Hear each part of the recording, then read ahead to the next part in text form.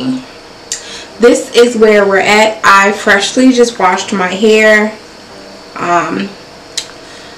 I will list, I'll put it up on the screen what shampoo I use. And the first thing I like to do is take a wide tooth comb and just kind of like separate my hair with my fingers. It doesn't have to be like super straight. And then I'm going to take this section and section it off into threes. And then I always start with the back of my hair. I try to detangle it first just with my fingers, just in case I feel any like tangles or whatever. I can get that out before I, you know, try not to snag it with the comb. And for my hair right now, I am using the Eden Natural Curl Defining Cream. I love this cream. You can find this cream at any like Walmart, Target. It's super inexpensive, but it definitely does the job. I have this bottle that I filled with just warm water. And then for leave-in, I'm using the rest of this Curls Blueberry Bliss and the Cantu leave-in conditioner. These are all products that are like down to the end. Like there's nothing left, so I'm just going to use the rest of it on my hair. And then the oil moisturizing hair lotion from Olive Oil, which I think I'm going to start with that because the back of my hair tends to be the driest. And then I like to take my hair in small sections because I have a lot of hair, so I have to work with it in small sections. And the first thing I like to do is take whatever like moisturizing product and apply that first and just kind of work that through my hair, making sure to coat my ends because the ends of my hair get very dry. And then I spray my hair with a little bit of water. And then when detangling my hair, I like to start with the ends and just comb that out.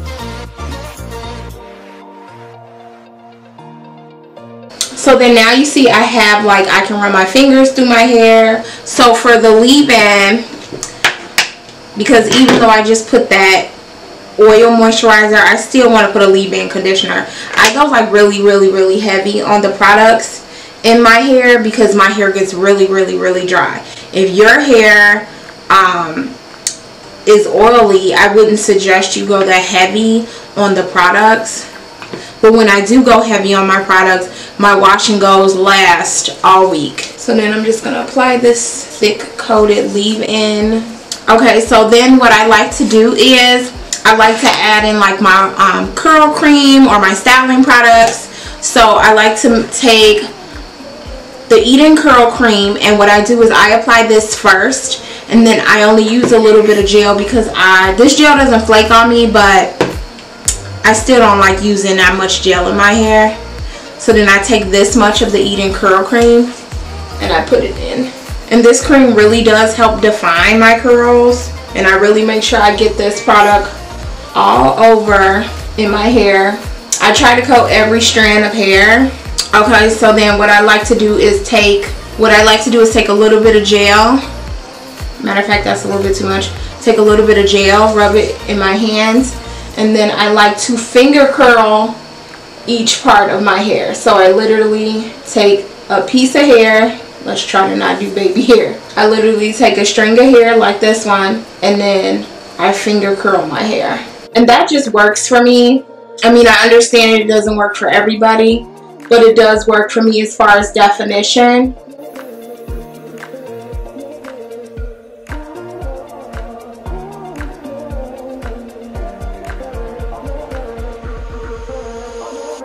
Okay, so as you can see the definition, like those curls are like really defined. I like to take a little bit of that gel again, rub it in my hands, and kind of just scrunch up my hair, so to speak, kind of coat the outside. And then I do the same steps. So I'll take this piece of hair, which is too much hair, then I separate it, and then I take the hair. I'm gonna add the moisturizing lotion, and I make sure I coat all of the hair, and I make sure I get it down to the down to the ends, and then I start to detangle my hair. Take a little bit of that water, And then I'm going to use some of that Cantu leave-in conditioner. And then I start with the root and then bring that product straight down to my ends. I'm going to take this curl cream and work it through all my strands of my hair. Okay, so then we're going to go to the gel and start taking one string of hair at a time and finger coiling it. And I just, from time to time, run the brush through my hair just to make sure that there are like no knots. Because see, with my hair, it tends to tangle up. And when I get like knots and stuff, it can cause me to like lose some hair. So, okay, so that's pretty much it. That's all I do. So I'm going to finish the rest of my hair. And then I'm going to come back and show you guys what I do to diffuse it and add oils and everything. Okay, so I know it looks kind of dark in here. I cut down my light. So I'm going to take this diffuser and I'm going to diffuse my hair. Pretty much I got this from Sally's. You just kind of force it on here. So, and this is what it looks like. First I'm going to spray my hair with this mango spray.